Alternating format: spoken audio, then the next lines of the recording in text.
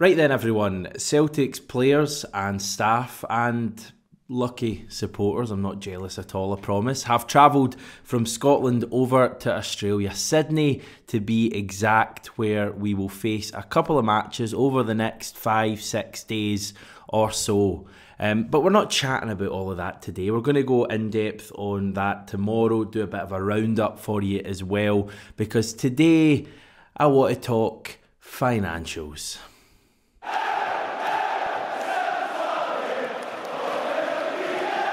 Yes, once again, we are leaning on the utter legends at Swiss Ramble for today's video. They have done all of the hard work here, and I'm simply coming along and relaying the information to you. Yesterday they released one of their lengthy deep dive Twitter threads that they're kind of famous for, where they look at either a club or a league or an organisation, and it just so happened that yesterday Celtic were the focus. So I felt we could kind of work through what was said in that very lengthy Twitter thread. I could offer some opinion as well, and we could all get an overall picture of where Celtic sit financially. It's actually just over a year since we last did this kind of video. A year ago, Celtic's figures weren't nearly as impressive. COVID played a big part in that. Obviously, Ange had only been at the club for a couple of months as well. You could argue even at this stage that the figures aren't fully reflective of the good work that Ange has done, given that the Champions League money isn't included, for example. So we'll get into all of this stuff. I would urge you to check out the Swiss Ramble thread for yourself. I have linked it in the description. They've done all of the hard work. I'm just relaying the information to you. By the way, some of this stuff you will know, other bits you won't know. So we'll just crack on with it. I'll pop over here.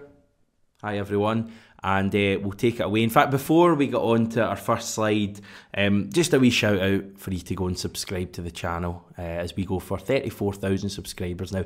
You know by now, I just need to get that in. If you're watching and you're not subscribed, go on, subscribe. You know you want to. First screen here is an overview of Celtic's annual results for the year ended June the 30th, 2022. These were released by the club, you may remember, about, just shy of 2 months ago, September the 20th, and they are in comparison to the year before in this graphic. So main takeaways here are that we made a 6.1 million pre-tax profit. That was following a 11.5 million loss the previous year, so that's obviously good news. Money from player sales was up by £20 million, good news, and money from ticketing was also up a lot too, given that we're coming out the far end of the pandemic, thankfully. This is how our profit actually compares to let's just say selected clubs around Europe. And as you can see,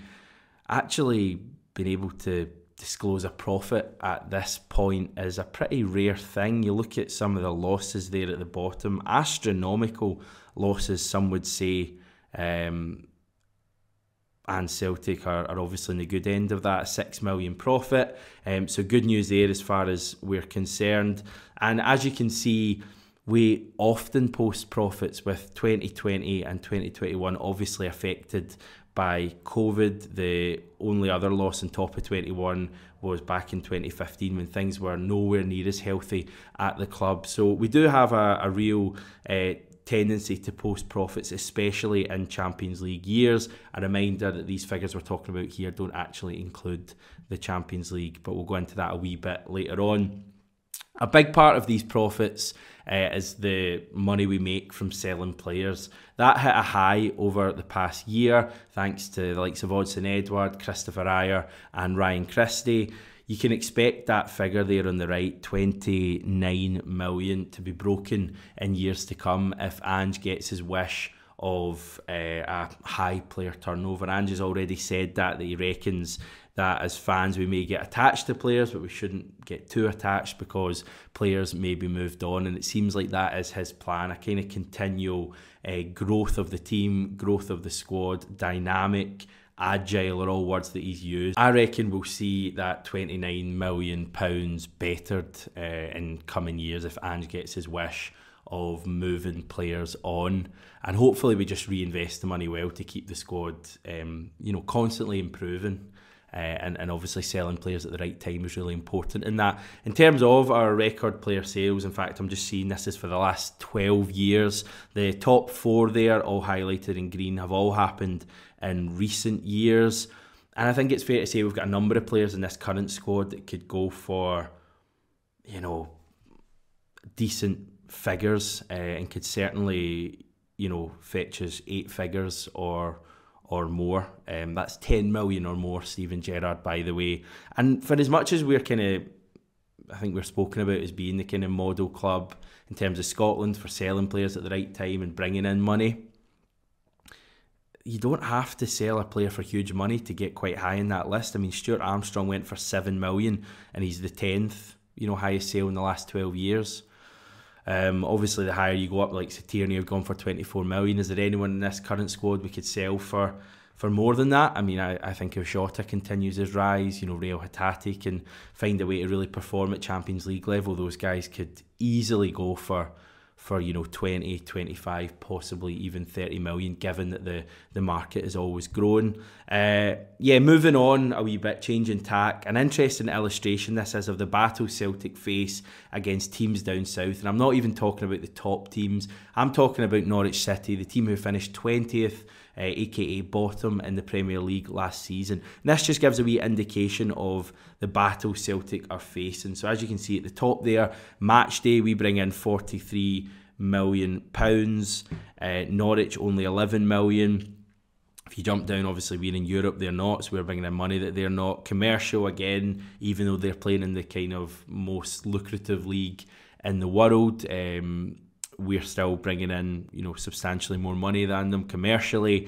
But it's that second one there, the TV deal, that just highlights the, as I say, the battle that Celtic are facing. The money, over £100 million brought in by Norwich City for finishing bottom in the Premier League, and Celtic only get around 4 million for winning the Scottish Premiership. So that is it in a nutshell right there. And I thought it was quite interesting to actually see that, because you hear people talking about the disparity, but it's interesting to actually see it there. And that is why Europe and the Champions League in particular is so important for Celtic, because that's where we can make money. I mean, we're not going to make £100 million unless we like go and win the Champions League, but we can bridge the gap slightly. And this is the money we've made from Europe over the last, 10 years? Yeah, 10 years. Green there is Champions League, red is Europa League, and blue, which is only applicable to that tiny wee bit on the most recent entry, is the Conference League. And straight away you see the huge difference that playing in the Champions League makes. It earns us so much money. The chat this year, and we covered this on a recent video, is that we received around €29 million or £25 million roughly from UEFA this season for playing in the Champions League. A big part of that was the €9.1 million coefficient payment. We've touched on this a wee bit on the channel, and this is how we got that, and this is also what other teams got. I felt it was important to include this just to give you all an idea of how it works. So you've got Real Madrid at the top there taking away €36.4 million because they have the highest coefficient over the last 10 years. Celtic ranked, what is that? I think that's like 24th, is it? 24th or 25th, and we took home 9.1 million. So again, if you can just improve our performance slightly and rise up those standings a wee bit, and we're in the Champions League every year, you know, you could be taking home more and more money as time goes on. So just wanted to include that. The good news, once again, and Swiss Ramble touches on this, is that if we win the league this season, and let's face it, it's looking rather good at this stage, we'll be back in the Champions League group stage next season. No qualifiers to play. We should also be good for the following season should we continue to win the Scottish Premiership. Remember, we've got next season in Europe, and then the year after that, the new Champions League format will be coming in, and that should actually aid Celtic as well, as we've touched on in the past. Moving on to off the pitch matters. This thread also mentions the Adidas deal that Celtic have in place. That's reportedly worth between 5 and 6 million per year. That's going to run until the summer of 2025. The same goes for our DAFABet sponsorship as well. So they've still got a good few years to run. Our yearly wage bill was €58.9 million. That's just shy of our record high in 2018. Really not much in it at all. In fact, I'm thinking I have no real evidence for this, but you would assume that we're almost certainly now paying more money out in terms of wages every week than we ever have in our history, just based on the fact that we only really lost Nir Bitton, Tom Rogic and Bolly Bolingoli from the wage bill in the summer. I know a few players went out on loan as well. In terms of, fully losing them from the wage bill, it was only really those three that went. And we did sign a number of players who I think will be on decent enough wages. I think someone like Aaron Moy would be on a decent enough wage given his pedigree. So I reckon we're probably paying the highest wages we ever have in our history. But that's not a bad thing so long as the results on the pitch are coming, so long as we have Champions League football, and so long as these players have a good transfer value. And I think you can say the answer to all three of those is a resounding yes. So that's all good. I'm more than happy for Celtic to pay a wee bit more in wages if it's going to give us the results on the pitch and, get better players to the club.